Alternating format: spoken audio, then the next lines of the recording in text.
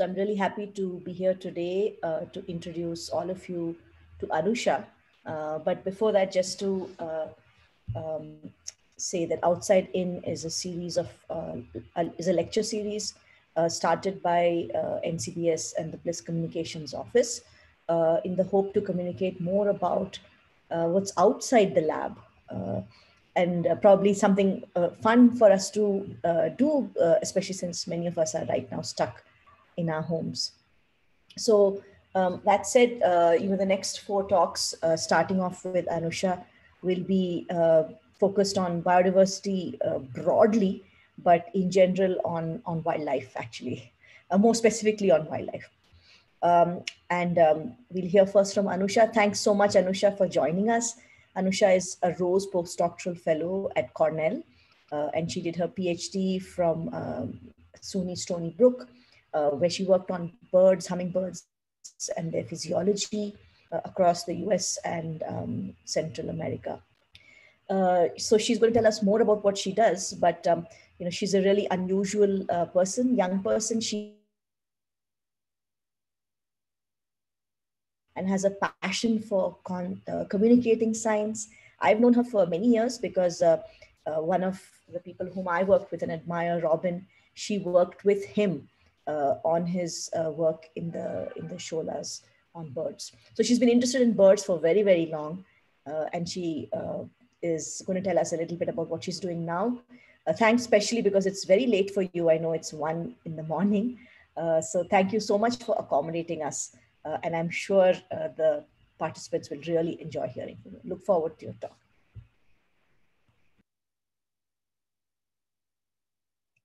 Thank you so much, Uma. Thank you for inviting me, and thank you, Sowdhamini and Pavitra, for organizing all of this. It is absolutely an honor and a pleasure to be talking to you all. And thank you for Bliss for having this series. I looked up so many of your videos, and they're stunning and super informative. So if any of you haven't seen Bliss talks before, I'd definitely advise going and checking them out. Let me share my screen and we can get started.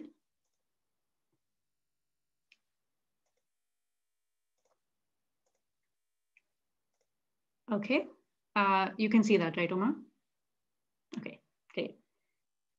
So I'm going to take you on a little bit of a journey and share my journey through my career path, starting a little bit earlier than when I met Uma to today, where I'm a postdoc. And on the way, I'll tell you a little bit about the lessons that I learned from wildlife and how they taught me to pay attention and learn things about myself. And maybe you can take some of those lessons home with you and do similar studies of yourself and understand better your relationship to the world around you.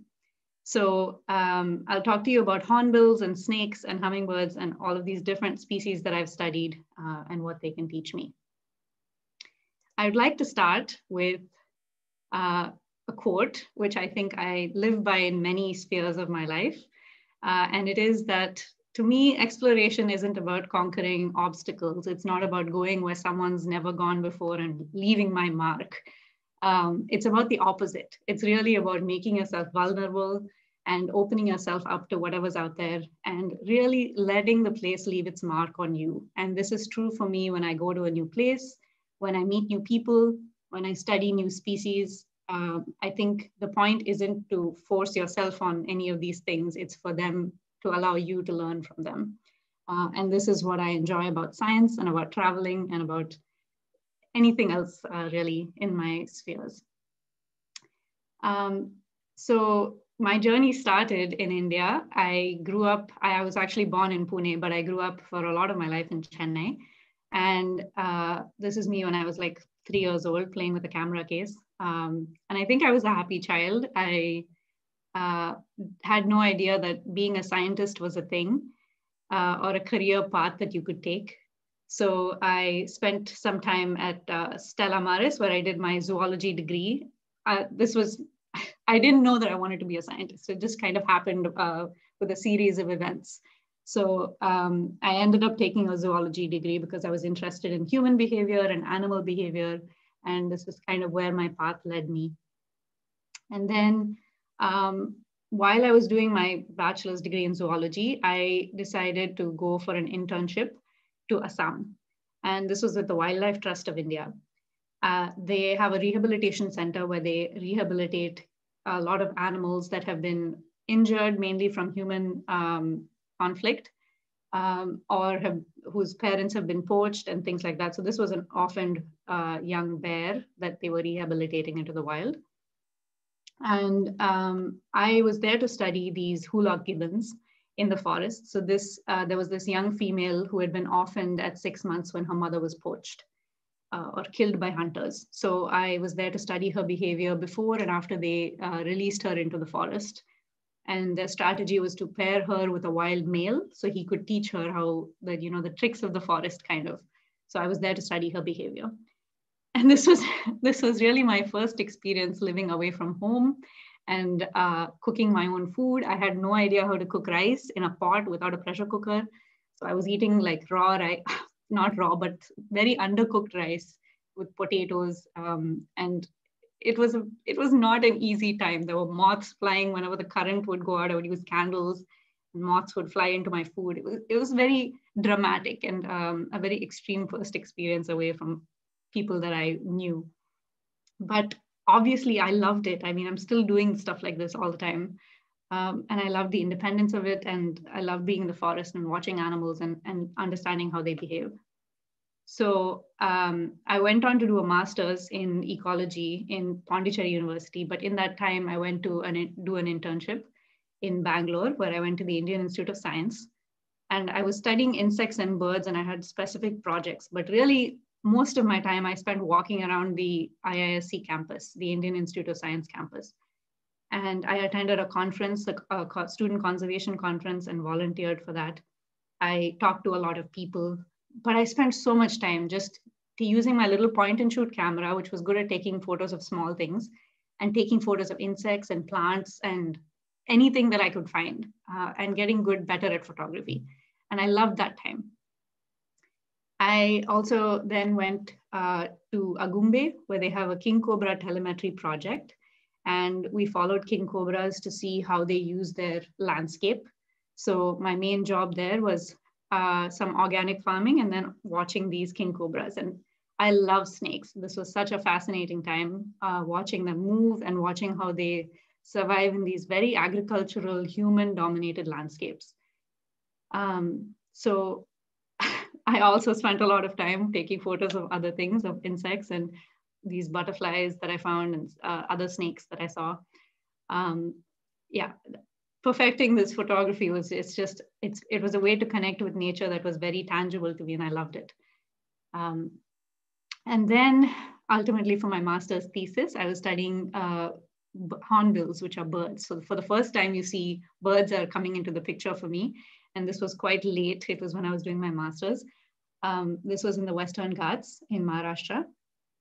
And again, lots of photos. You can see, let me use my laser pointer here. You can see this bug laying eggs. You can see this absolutely stunning map butterfly. And then the first real encounter that I have a memory of with a sunbird. So this is a purple sunbird. And I didn't know then that I would be studying a very similar species for a lot of my career later on. So I went on, as Uma was saying, to study hummingbirds, which are very similar in behavior and what they do in the environment, but they're completely unrelated species. So sunbirds are the nectar eaters or the sugar water from plant kind of eaters of India. But I was really there to study these birds, the hornbills. And these are giant birds. They're like the size of my upper body or more. And this species is the Malabar pied hornbill. And what's incredible about them is that they nest in these tree cavities. So they have this huge old tree, which has a hole in it. And the female goes inside that hole and she seals up the entrance of the hole with mud and her feces, with her poop. And she stays in there for, depending on the species, between 1.5 and 3 months. And the only way she can eat is if the male comes and brings her food. So the one you see perching on top of this nest is a male. And he has to feed her and the chicks for as long as she stays in there. If he leaves or he dies or something happens to him, She actually loses all her feathers while she's in the nest. She molts, it's called, and she'll be completely helpless. She won't be able to eat, and she and the chicks would die. So this is a very dramatic strategy here. You can see, if you look really carefully, you can see the female's beak poking out of the nest here, and the male feeding the female here, a nice little red fruit. So I was there to study how do they choose these nest sites. You know, very often we as ecologists go to really protected areas and study these very charismatic, very good-looking species in safe, protected places. But the reality in India is that there's very few of those places left, and animals are still having to survive in very human-dominated landscapes. So I was there to see how do they choose nests in a very human-dominated landscape in Maharashtra, where there's lots of farming and agriculture, and increasing numbers of people. So we used some mapping techniques, and we got records of points of where these birds had been sighted all along South India, and even in Sri Lanka, some sites. I didn't collect all of this data. I just collected data in the little yellow square. And we can use some mapping models to project where else we expect them to be. And that can tell you, does temperature decide where these hornbills are going to be? Doesn't rainfall decide where these hornbills are going to be? Is it land use? Are they limited by where humans are or humans are not? And by predicting from this model, we can find that the temperature and the rainfall and land use here in this eastern part is also similar and good enough for what they would use in the West Coast. So there's things like that you can do with mapping that can help us understand what kind of environment an animal needs to survive. And this is the first part where I'll talk to you about what you can learn from yourself. It makes me think about, where do I like to exist? Right? What do I need to stay alive? Do I need the shop on the corner that can give me some vegetables? Do I need people, like especially during this pandemic, we're all becoming aware that we need to be surrounded by some company. Like most of us need some interaction, some social interaction of some sort to stay happy. What is it that you need to be able to exist? And if you were in the middle of a forest somewhere, would you be fine without any supplies? Beyond that, I would like you to put yourself in the shoes or in the feet of a hornbill and imagine their habitat closing in around them. And there's fewer and fewer nest trees for them. There's very few large old trees. Imagine what it must be like for wildlife to be, experiencing all of this human pressure. This is really their world and we've taken over. It's not the other way around, right? So just remember that and think about what you need to exist. So after my master's, about a year later, I went to Stony Brook in New York, in the US, to do my PhD. And that's here in this map of the US. Stony Brook is up here. And this is when I first started to think about what it means to be an ecologist. I always had been doing these field experiences. I went out and studied the gibbons in Assam, and I went to start tracking cobras, and it's very like cool sounding. So I imagine the photos always look like this of an ecologist, right? But I learned in my PhD that you spend a lot of time looking at your computer. Really, if I had to say what I spend most of my time doing, it's looking at a computer and reading papers and writing my own papers and analyzing data and things like that.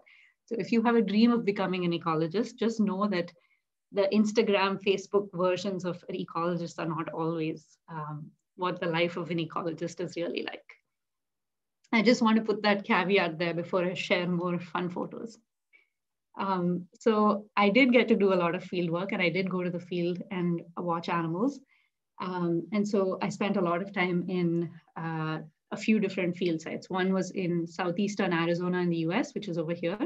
You can see already from the map, it's quite dry, much less green than the rest of the US here. And so it looks like this, these deserts and mountains sometimes. And in the foreground, you'll see these tiny little red flowers, and that's what the hummingbirds feed on in this landscape.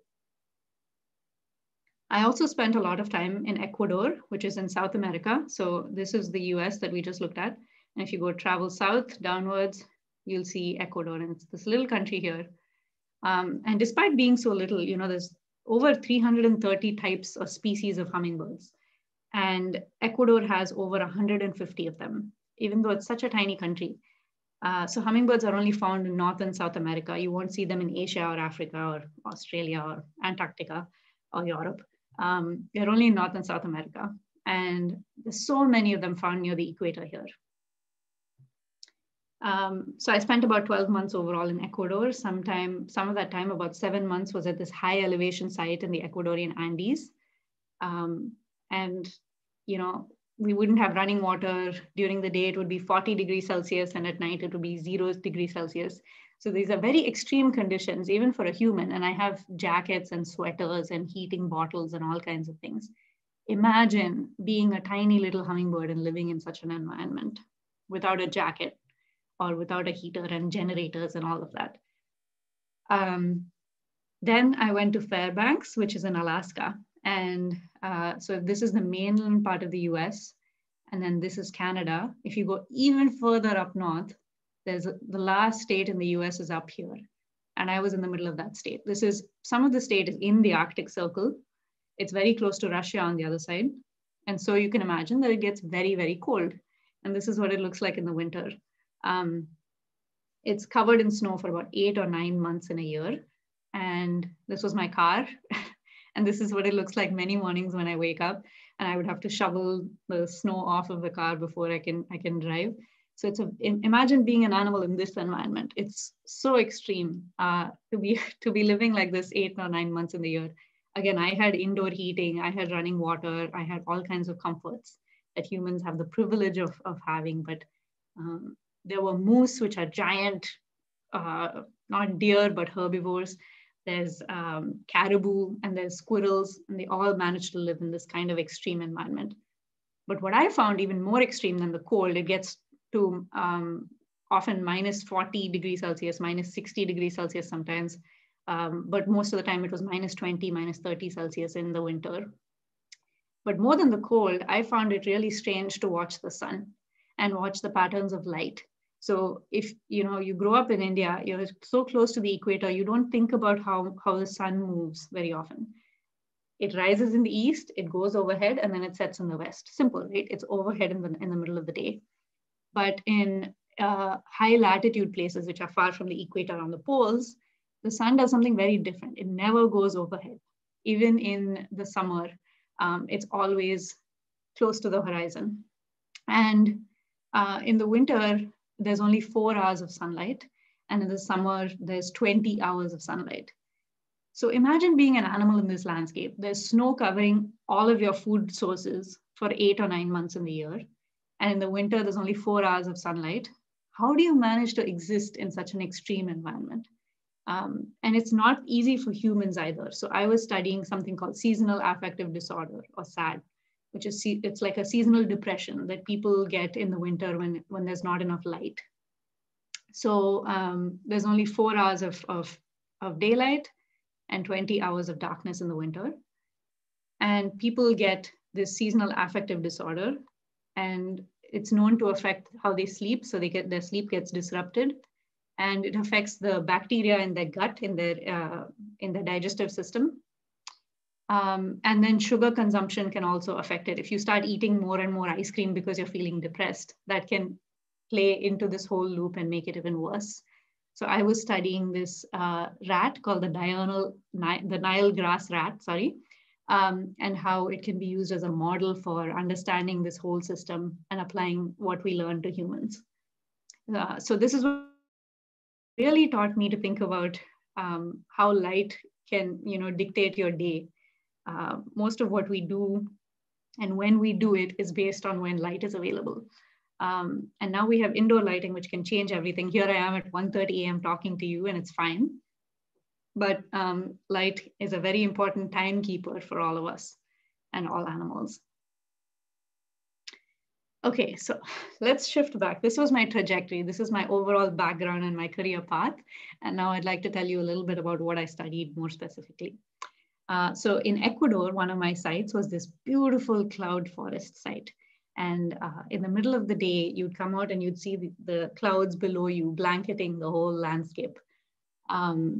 I when you dive down beneath these clouds, you can see these hummingbirds.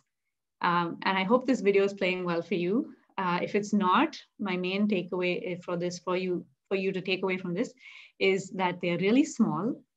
They're tiny little birds, and they can hover. They can stay in one place and fly, which is very unusual among birds. They can go backwards, which no other bird can do. But they're so small, and they have to stay light in order to be able to fly. So they use up a lot of energy, and they barely store any energy. So you and I have all of these fat stores. In case we don't eat a meal or two, we'll be fine because we'll use up the fat and get some energy. But hummingbirds don't have that luxury. If they don't eat for maybe 2 hours, they can die. So they live constantly on a border between life and death. To give you a sense of how small they are, this is an average on the lower side, smaller side hummingbird. And it weighs the same as a 10 paisa coin. Some of you might not know what a 10 paisa coin is. This is like 30 years old in this particular picture. But they're really small, and they manage to exist, right? If you used energy as fast as a hummingbird, you would need to eat about 300 burgers every single day in order to stay alive. That's how quickly they use energy. And they get this energy mostly from nectar or sugar water from plants. Some of their energy comes from insects. They get some protein from insects, but a lot of their energy comes from nectar. And this also makes them important pollinators. They visit hundreds of plant species in North and South America where they live, and they pollinate all of these plants. So they're important for a healthy functioning of the forest. And what's amazing to me is that they manage to exist in very dramatically different habitats or environments from North America to South America. So they are in these deserts in Arizona, like I showed you. They're in the forests in Ecuador. They're in the high elevation Andes. They can sometimes go all the way up to Alaska in the summer. There's some species all the way down in Argentina and in the high mountains in Argentina where it gets very cold.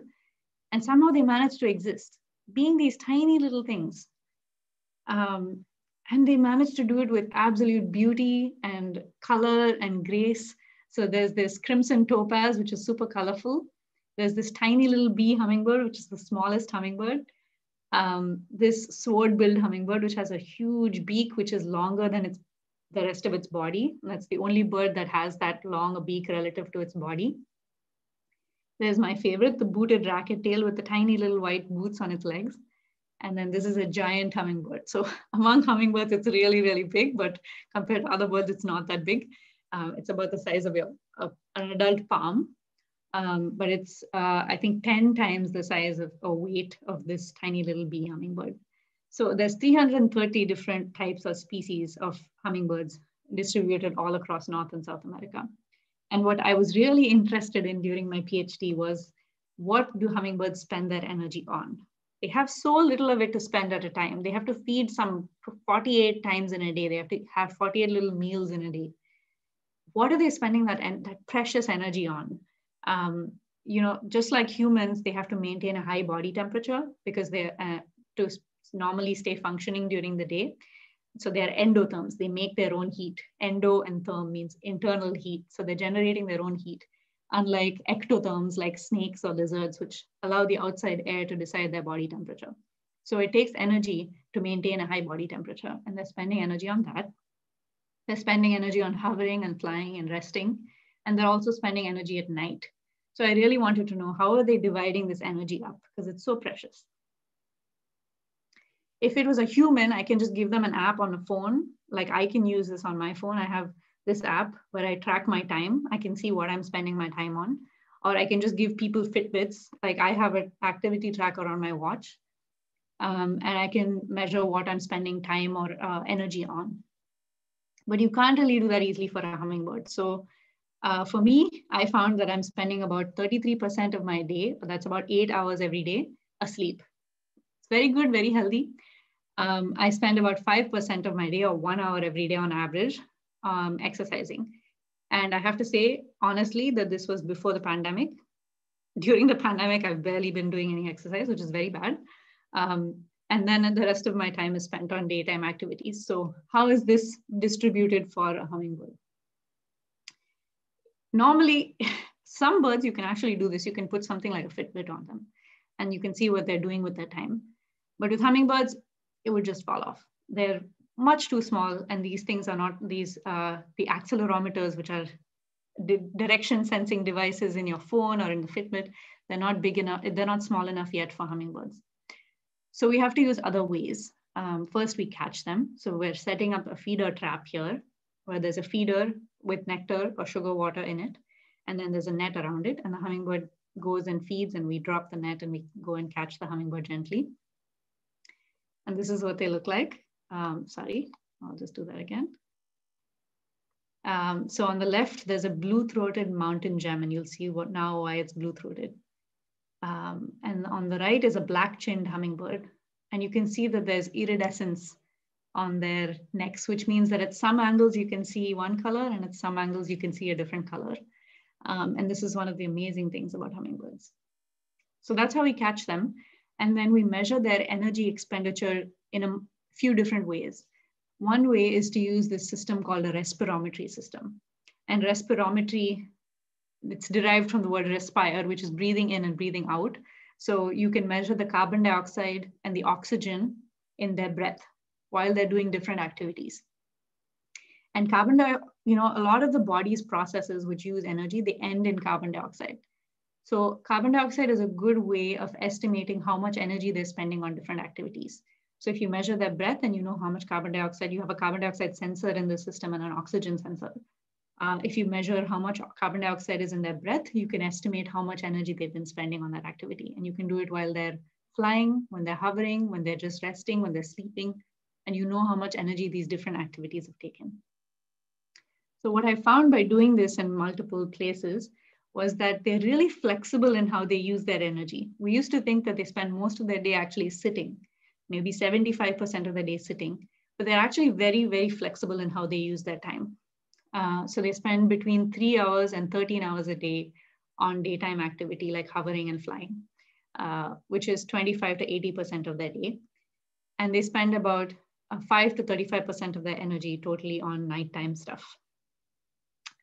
I just want to contrast with me. I spend 1 hour a day on daytime activities, and they're spending 3 to 13 hours a day flying and hovering. So yeah, they're much more active than I am and that I will ever be. Good to know.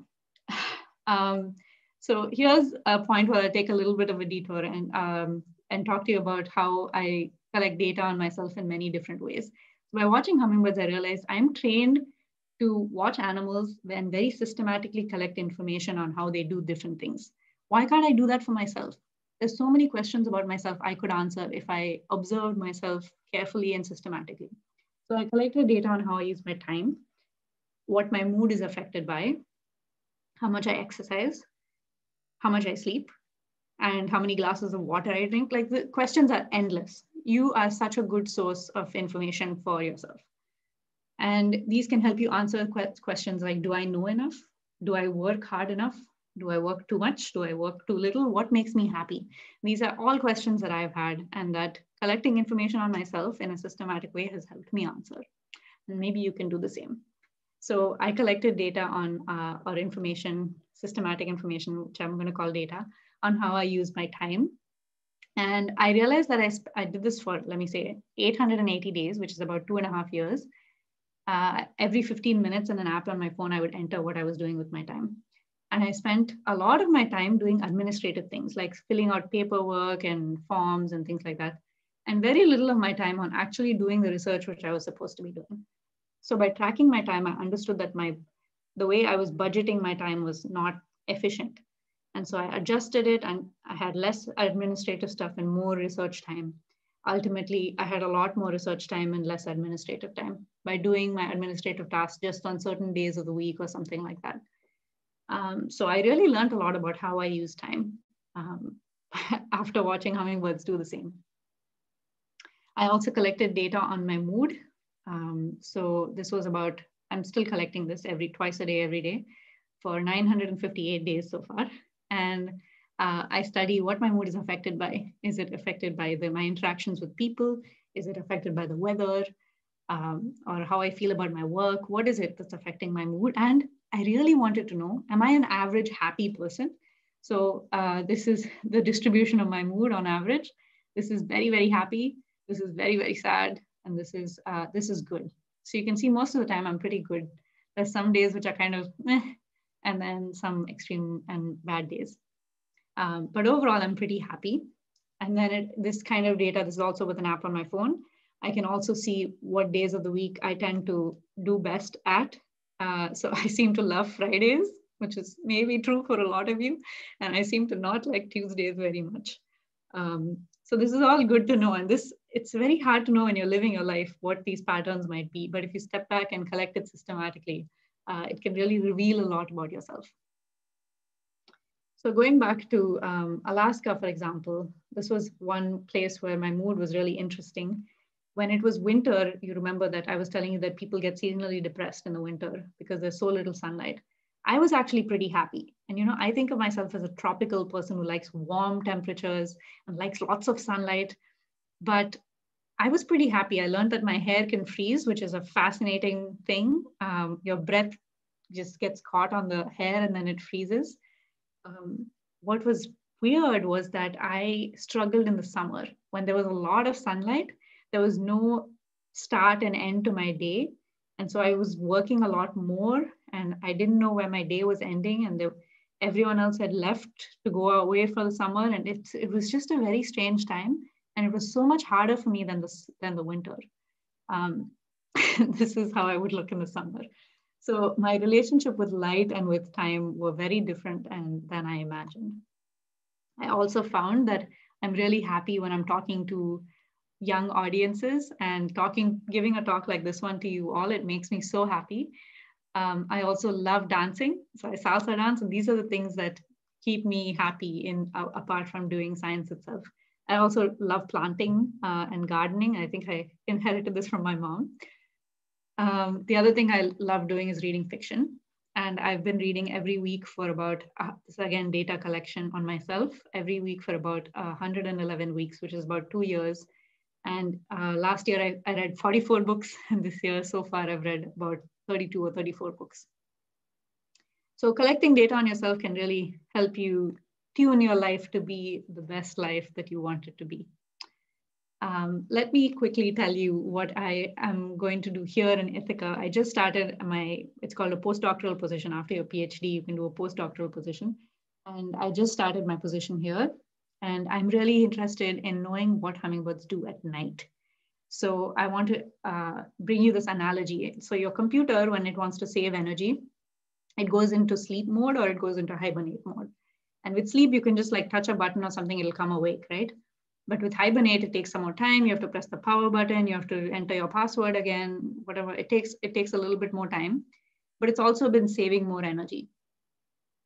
Just like that, animals have hibernation modes, some animals, some species, and sleep modes. So you know that we sleep, humans don't hibernate. And there's a kind of trade-off. There's some cost and benefit to doing these different strategies. If you're just asleep, then you're spending a lot of energy, but you can respond when something happens outside. So if you're, I don't know, my mom would wake me up, would shake me awake, and I can respond and wake up. But if you're hibernating, you can't do that. You can't respond to anything for about 20 or 30 minutes until your body warms back up and you're able to respond to outside stimuli. And I'll show you some videos of how this happens. So hummingbirds so they, how do they exist at night? Because they're using up so much energy during the day, and at night it's dark and they can't see and they can't feed on anything. And you remember I told you that they'd have to feed every 2 hours if they wanted to stay alive. So at night, what they do is they use this strategy called torpor, which is a kind of hibernation. And it saves them a lot of energy, but the disadvantage is that they are susceptible to predators or to, if anything happens outside, they can't do anything about it for about 20 or 30 minutes.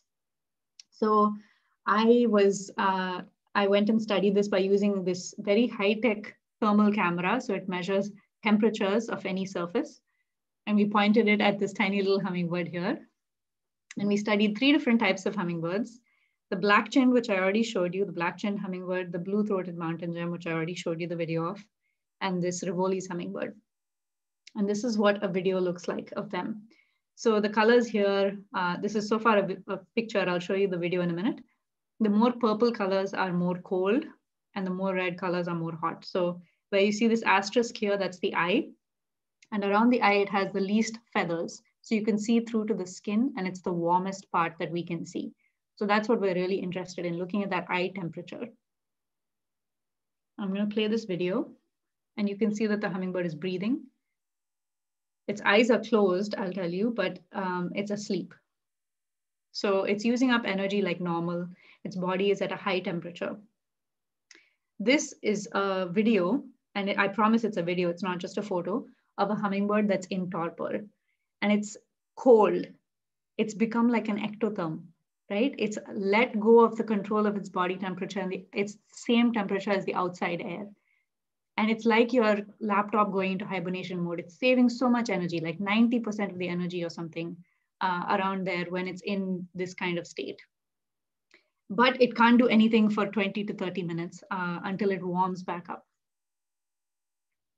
So I'm really interested in this strategy.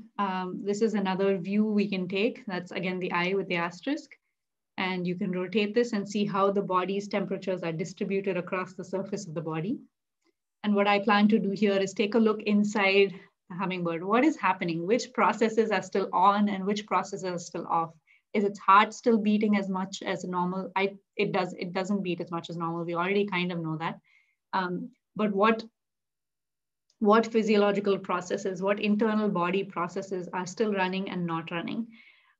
You can imagine all kinds of applications for this. Like if NASA wants to send humans to deep space, and humans would take up a lot of energy if they were eating and living and laughing and doing everything they normally do. But if you could make humans hibernate, it's very sci-fi and very distant future kind of imagination. But by studying hummingbirds and animals like them that can go into this deep state of energy savings, we can understand something fundamental about how animals exist in different environments. And also on a lighter note, I learned that I am definitely a night owl. I can stay up and watch these hummingbirds all night because that's when they use torpor. And I have really, really weird dreams when I'm waking up and going to sleep and studying these hummingbirds in torpor. So I'll share with you the end of my trajectory. In a couple of years, I would love to go back to India, come back to India and do research there and study tropical animals and study how they manage to exist in changing environments using many different techniques. And I want to keep dancing.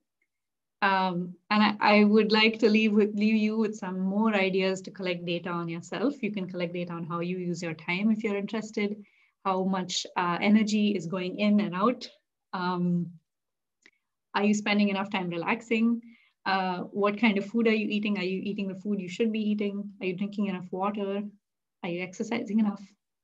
Sorry. How do you spend money? Money is a great budgeting, data collecting kind of thing to know how you're using it. How much plastic do you produce in a year? How much waste do you produce in a year? How many smiles do you get in a day? How many smiles do you give in a day? Like there's so many things you can understand and learn about yourself and the people around you by observing it and paying attention to it and collecting data on it. And so I'll circle back to that first quote of letting the place leave its mark on you. You can see that hopefully that I was trying to learn from my studies of hummingbirds to also learn more about myself. I started as an ecologist, but I had to learn physiology and had to learn lots of statistics and how to use electronics. I learned Spanish without ever taking classes by just going to the field. And I keep thinking, I was in school and I really didn't like mathematics very much. There's lots of subjects that I learned that I wasn't that interested in, but later I realized that, inspiration and ideas can come from so many different fields. Even though I'm a biologist, I have to do so many other things to make my biology work. This is something to keep in mind. Don't like poo-pah any subject because maybe it'll be useful one day. Be open to learning new things and really open your eyes to the environment around you and let it teach you whatever it can. But most importantly of all, please ask questions and please seek out answers. And I would love to thank the people who have funded me thus far. And you can always We have plenty of time, I think, for you to ask me questions, but you can also find me later if you think of something later. Thank you. Thanks, Anusha. That was really exciting. There's a bunch of questions from Krishnan, but I'll go ahead and ask one quick question. That's okay. I'm curious about this, trying to look at temperature within hummingbirds. Do you think that in torpor there'll be variation? I'm not interested in temperature. I'm actually going to do like transcriptomic stuff. So I'm going to look at what genes are being expressed and which physiological processes are turned on in the liver, in the heart, in the brain, at different parts of the brain, in the muscle. And I expect that, the liver won't be functioning much. There's no point of a liver when you're just in a vegetative kind of state like torpor. But I expect the brain to still be functioning to some extent and the heart to be functioning to some extent. I have gotten asked by my reviewers when I've submitted this paper, like, could there be variation within the body? And so you can put a probe inside them or put a little pit tag or some way of measuring internal body temperature. But I really don't think it'll change very much over the inside of the body. They're so small. Great. Yeah, great. Thanks. So I think, Krishnan, would you like to, since you have several questions, would you like to, Pavitra, can he actually ask them live or? Yeah, he can just unmute himself and ask. 1 second. Yeah.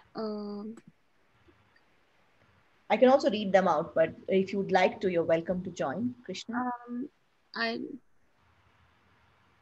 No? 1 second. Okay, I'm making him a panelist just for a moment due to his version of Zoom. He's not able to raise his hand, I guess. So if he wants to ask his question, he can go ahead. But please, don't go into extreme detail for each question. Yeah. Thanks, Krishnan. Remember that, hopefully everyone can participate in these questions. So please go ahead.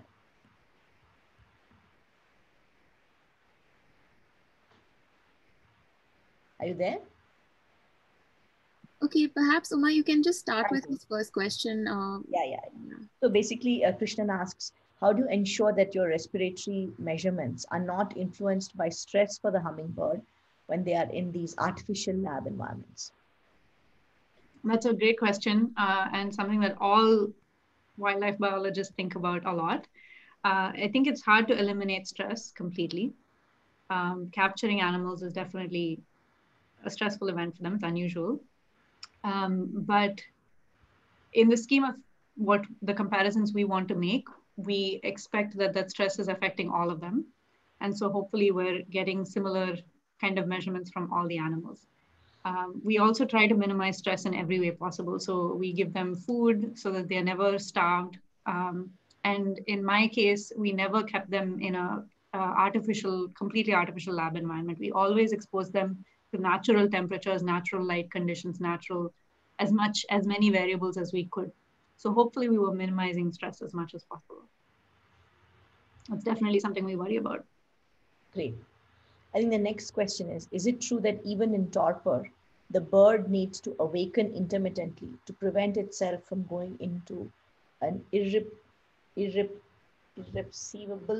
physiological deterioration? That's a great question. Irreversible. Yeah. So I'm guessing that you've seen a lot of the hibernation kind of studies.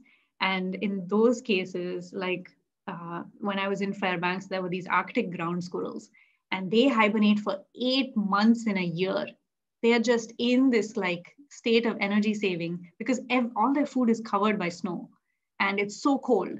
And so to stay alive, they're hibernating, they're switching their bodies down. And they do come up every couple of weeks or so out of hibernation to kind of refresh their body and then go back down. Hummingbirds are just doing this every night. So when they start a torpor bout, they're in that torpor bout for a while, and then they'll come out in the morning about an hour before sunrise and warm themselves up and then go and feed. And so usually within a night, a hummingbird doesn't do go down, come up, because it's expensive to warm yourself back up.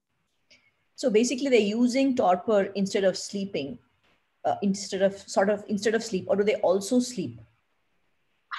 This is a tough question. So animals that hibernate are often thought to be sleep deprived as a result of hibernation. So they often have to come out of hibernation and then sleep for some time to overcome that sleep deprivation, sorry. And we don't know if that's the case for hummingbirds.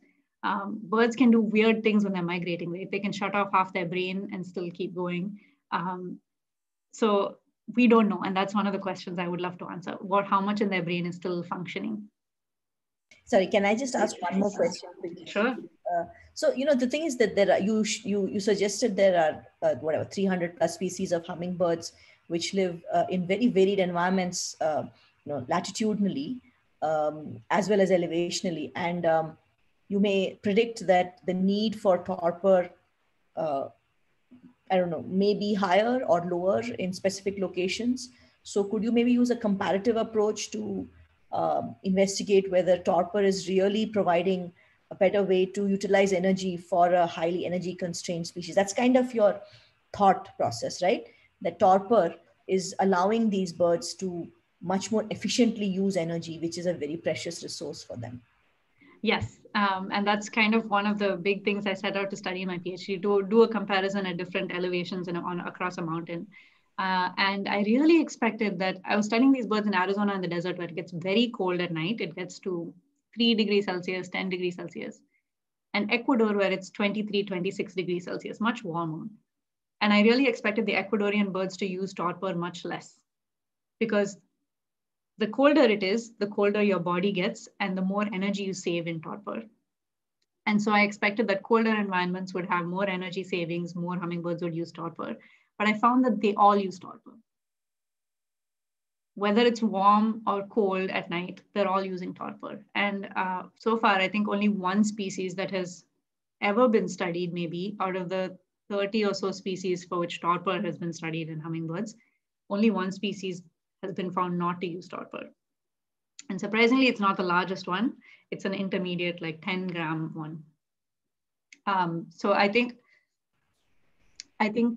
temperature decides how much energy they're saving, but there isn't a clear pattern yet. Okay, great. So there's another question about climate change, again from Krishnan. Given recent studies that the size of birds is decreasing due to climate change, do you think there are physiological impacts of such change to hummingbirds in particular? I get asked this question often, and it's very tempting to give a very clear answer, but I can't, honestly. It's so hard to know, because if it gets colder, then they'll save more energy in torpor, for example. If it's warmer, then they'll save less, but other things will happen during the day. Like, it's a very complicated thing. Temperature can affect birds directly, but it can also affect the plants that they feed on. And so there can be direct effects of climate change on hummingbirds in multiple directions, depending on where they're living. But there can also be indirect effects because the climate is affecting the plants that they feed on. And so it's far too complex for me to give you just a yes or no answer kind of to this now. There's a question from Sahana. Do we know the stimuli which can trigger torpor? Can we induce the hummingbird to enter torpor in the lab? Excellent question. No idea. I mean, inducing torpor it depends on the size of the hummingbird. I think if it's cold and they have the kind of conditions that they need normally, that they're in naturally, the smaller hummingbirds will always use torpor. The larger ones tend to avoid it sometimes if they've had access to energy and they can feed and store some energy in their bodies. Some of them do spend the night often without using torpor. The stimuli, people think that it's like the percentage of fat in their body. So if they've stored some amount of energy in the night, if they have enough, then they can avoid torpor the whole night. But if they have to enter torpor. And if they're migrating, then that fat threshold changes because they're trying to save energy. And so torpor can help them add even more fat. That's the only time when they're really they can become double their weight when they're going to migrate. So the trigger, I think, is mostly an energy threshold kind of thing, but we don't know exactly yet. And what you're talking about, Anusha, are whole body things, but from a mechanism perspective, there must be some molecular trigger. And that, I think, maybe Sahana, I know she's a student at NCBS, maybe something she was also keen to know, but I guess there's probably no information on that. I'm hoping that with this postdoc and doing the transcriptomics, I can get closer to that, because we found that some hummingbirds are able to do an in-between state where they're not just sleeping or in deep torpor, they're using a shallow version of torpor, and they're saving just a little bit of energy and shutting off some things. And if we study which genes are expressed at all these 3 different levels, hopefully we can understand more about the triggers. Great. There's another, maybe I'll take a YouTube question. Yes. So Azim Khan asks, there was a study reporting that flowers are changing colors when compared to the same species before anthropogenic activities. How might this change in color affect birds? There have been some really interesting papers on hummingbird vision recently, which used 2 different colors and saw how much hummingbirds preferred them. Color they can see really well in color. And I can imagine that the colors changing could affect how they feed on plants and how they find them. But they're very curious and very exploratory species in general. So it's somewhere in the region of red, pink, purple, they'll probably find it. That's called a hummingbird syndrome, a hummingbird pollinated syndrome kind of plant. So if it changes within those, I wouldn't imagine it stops them from feeding on that plant.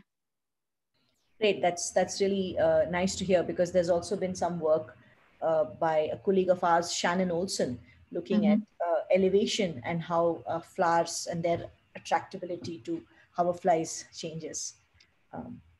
There's another question from YouTube.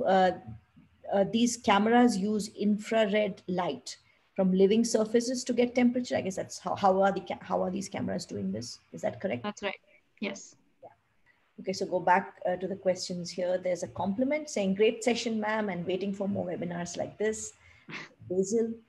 A question from Gopal. Oops, it just disappeared. Yeah.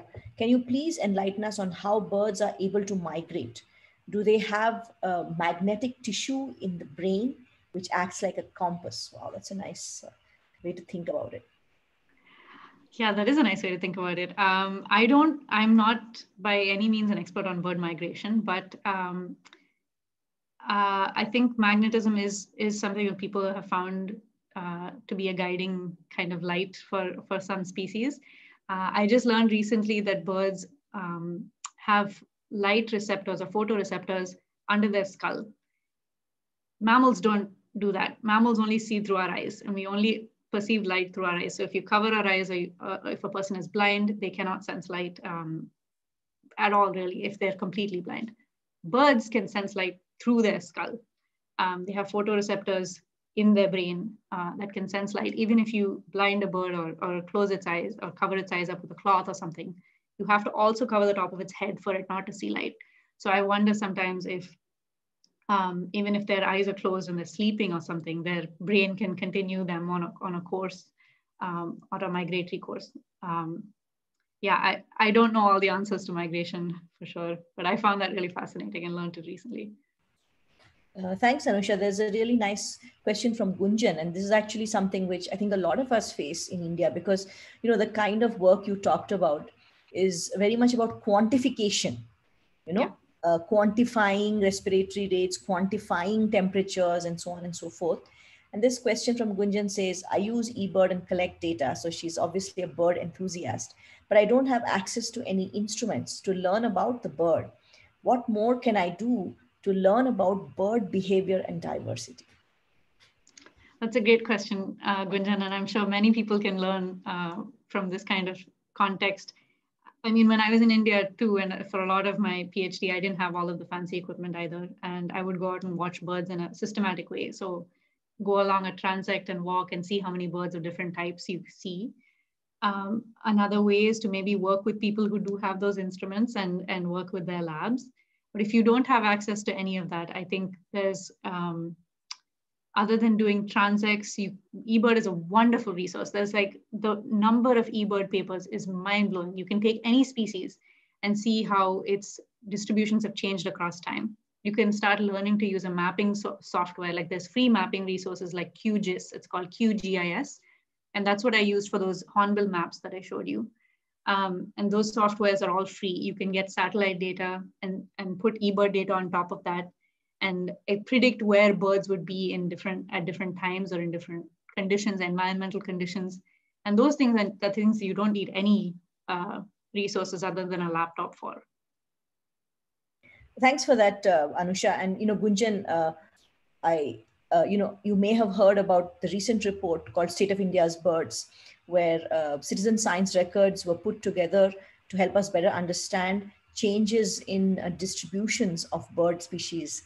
And such efforts can go forward for planning conservation. And I think that Suhail Kader, who was involved principally in this effort, also gave a talk in OutsideIn. Maybe I'm right, Pavitra? Yes, it was great. So you could look at his talk too and learn a bit more about it. From a perspective of physiological ecology, Maria Thakur, who also gave a talk here as part of this series, does physiological ecology in lizards. And she's just recently also published some really nice work. It would be great for you to look at some of that work as well. But what you're saying is very right. There's very few people who do this kind of work in India. There's another question from YouTube from Roop Katha Bhattacharya. Some people feel depressed during the winter. Do hummingbirds also feel something similar during torpor? Do these energy saving strategies cause long-term changes in their brain activity and behavior? It's a very insightful question. One thing is like, what is depression and how do you assess it in an animal that can't speak to you? This is a fundamental thing that you first need to answer before you can ask if an animal is depressed. And there are tests to do this that have been developed for mice and for rats. I don't think those tests exist properly for birds. So I don't know if we think that birds are depressed yet. So the first question to answer would be that. The second is, I think in torpor, so many of our functions are off. I don't think that they would feel depression in that kind of completely off state. Like if your computer is powered down and in hibernation mode, then is it really feeling is it functioning at all, right? And the long-term effects is an excellent question. I don't know. Some studies have found that animals that hibernate and go into torpor live for longer because there's less, there's these bad things that are produced every time you're spending energy, like reactive oxygen species, all these kind of costs of staying alive. And if you slow everything down and you slow your life down and slow how much energy you're spending down, then those costs might be decreased. And so animals that use torpor hummingbirds live really long for their body size. So using torpor might actually be an advantage to their lifespan. Great, thanks, Anusha. There's another question from YouTube from Azim Khan. Does this mean that hibernation is not the same as sleeping? What are the major differences?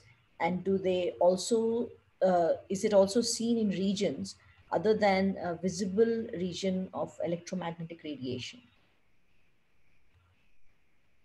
Sorry, I think those were two separate questions. One was about the, the difference between torpor and sleep. Yeah. And yeah, the second I think was about, what you were talking about, their vision. Cameras, yeah, sorry. Two different questions. So first one is hibernation not the same as sleeping? And what are the major differences? Yeah, thank you for asking that actually, Azim. People always say, oh, haha, I can also use hibernation because it's just deep sleep and I'm also lazy like that. But they're very, very different states. So like, I've watched these hummingbirds with this thermal camera and usually they're breathing really, really fast. They're breathing so many times in a minute. But when they're in torpor, you'll see them not breathing for about 10 seconds. And then suddenly they'll take 4 deep breaths and then not breathe for a while. And their heart is slowed down. So they're conserving so much energy. I can't even imagine what processes are still on in their body and which ones are not. So it's not sleep at all. Like sleep, we regenerate, we drain all the toxins out of our head. We do so much in sleep to keep our bodies healthy. And why do we need to sleep? We spend one third of our lives asleep, and it serves some function. And I don't think that function is served when they're in torpor. So they're very different states. And your second question, do they also see in regions other than visible? Yeah. Oh, so can hummingbirds see in other regions other than the visible spectrum? I think they can see in ultraviolet light. on the ultraviolet spectrum. Like I said, there was that recent paper on hummingbird vision, but other than that, I don't know how much has been done. I think like all birds, they have a fourth color sensing type of cell in their eye, which can sense ultraviolet light. So a fourth cone to sense ultraviolet light as well. Thanks. There's a question from Aradhana. Is there a reason for flexibility of hummingbirds in utilizing their time on a genetic level?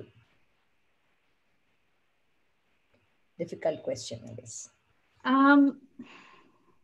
The first place my mind went to was that their genomes are reduced in size relative to what's expected for their body size so that they can be lighter. And this is a hypothesis that has been proposed. So there's a lot of regions in their genome that you would expect such a bird to have that they don't have. And the idea is that their genome is condensed so their nucleus can be lighter, so their whole body can be lighter. So at the genetic level, like at the genomic level, they are unusual for birds that compared to other birds which are closely related to them. And that's the hypothesis is to keep them staying light. So if it can, if the genome can change its size based on to help with their body size being lighter, then I guess yes. Wow, that's pretty amazing. I mean, it's really amazing to hear. So right. There's another question which I think is really interesting. Are there bird species in India that go into torpor? I will come back and study that and let you know. I don't think it's been studied yet. Sunbirds in Africa. Sorry. Go ahead. Finish what you were saying. People have studied sunbirds and whether they use torpor in Africa, and I think they can lower their body temperature just a little bit. And there are pigeons that like lower their body temperature 5 or 6 degrees Celsius and go into shallow torpor. But deep torpor, I'm not sure. Maybe in the Himalayas, it's possible. There are European species that come to the Himalayas. I was going to ask about that because, in the Himalayas, you have high elevation with lower oxygen as well. And that might be an interesting additional trigger for for torpor. There are certainly, but is it just about cold? Is it just temperature alone? Or is it because oxygen is another stress, physiological stress? So I'm just curious whether that might also push towards torpor or maybe not. I haven't thought of oxygen as much. We've found birds at all elevations using torpor for quite a few hours every night and to quite a deep depth. So yeah, oxygen could be, but what direction would we expect it? I don't know. We would expect high elevation birds because of the cold to use torpor more. I don't know how oxygen would affect them. Mm-hmm. So it's confounding in that sense because higher elevation birds, it's also colder and there's also less oxygen, right? Yeah, so it is confounded. To really look at. People have been doing these flying experiments with hypobaric chambers. So they use a mixture of helium oxide and normal oxygen and see how hard it is for a hummingbird to fly or how much time it takes for them to slow down and things like that. How much weight they can carry, that's a common test. So we have time for a couple more quick questions. Does sugary water provided by humans change hummingbird feeding behavior? And if so, what happens during migration? Very good question. Excellent question. It's dramatically changed where hummingbirds are. In the US, there's a species called the Anna's hummingbird, which has been migrating further and further north with time. And the main thing that seems to have changed is how much people have been feeding hummingbirds with feeders.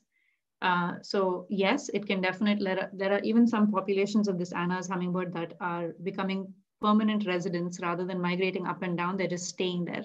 And there's other populations which are migrating up and down. So feeders are definitely changing hummingbird behavior. So many people put them up and they can definitely influence hummingbird abundances.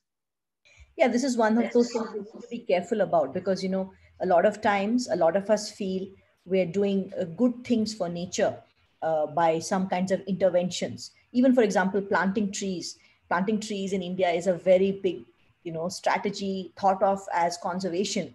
but there are many places where planting trees is ecologically the wrong thing to do because they're semi-arid, they're savanna or, drier habitats. So this could be one of those things where people feel like, oh, we're feeding the birds, but that may not be such a good option ecologically. Thanks for that question. This last question we'll take from Harshit. Harshit Mishra asks, compared to insect pollinators, how well do hummingbirds pollinate as only the beak is used? Also, are any hummingbirds nectar thieves? And like some sunbirds here in India, are they nectar thieves? I'll forget the second question, so I'll answer it first. Yes, there are definitely hummingbirds that are nectar thieves. I think one of the Spanish names for them is pincha flores, which is like pinching the flower and going and poking the flower and getting some nectar out of the back of it. And plants and hummingbirds have been co-evolving for millennia, and plants are, I won't say clever, but they've evolved to find ways around hummingbirds using their nectar. So there are plants which have pollen which go out and drop themselves on the head of the hummingbird. And so it's not just the beak, actually. Sometimes we catch hummingbirds which have pollen all over their faces. And I think they're pretty good pollinators, yes. Okay, thanks so much, Anusha. I just like Sowdhamini, if you could come back for a minute. We really owe this series to Sowdhamini. She's taken a lot of initiative to get us all started and together here. So thanks so much, Sowdhamini. Anything you'd like to add? Yeah, thanks. Thanks, Anusha, for a very nice talk. And thanks, Uma, for choosing the speaker this month and also hosting the question answer session, conducting it very well, and agreeing to co-host this month with me. And I would like to thank the communications team for helping us with the series as ever. They are very efficient organizers, and yes, especially the audience. And it's really nice to see you, many of you back in the second phase of the series. And thanks for the wonderful questions. And I'm glad that you enjoyed this stunning talk. And you all take care, and we will see next week. Same time, 11 a.m. Thanks, Sowdhamini. Thanks, everyone. Thanks, Anusha. And thanks, Anusha, again. Yeah. Thank you all so much. Yes. Yeah, next week we're going to have Ian Mendenhall from Duke NUS, who's going to speak about bats and emerging infectious disease. So thanks, Anusha, and hope you get some sleep. Enter that into your app. And you're happy tomorrow. And thanks, everyone, and take care. Bye-bye. Thank you all of you for attending, and please do register for the next session. The link is in the chat. So we'll be ending the session, but please register now. Bye.